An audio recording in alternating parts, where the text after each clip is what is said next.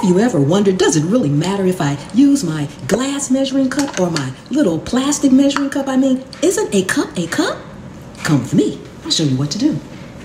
It does matter. Typically, your liquid measuring cups are glass and they have a spout. Even if they don't have a spout, like this little shot glass here, it's still a measuring device. You see the lines on here? When you measure anything that's liquid, you can fill it up to the proper line. It will probably slosh around a little bit, even just when you're pouring it. So it's a little bit more accurate than this one right here. This, on the other hand, is for dry ingredients, your flour, your sugar. Once your liquid settles after you sit your glass down, it will level itself off. But now if you only have one measuring cup, or this is all you have, go right ahead and use whatever you have.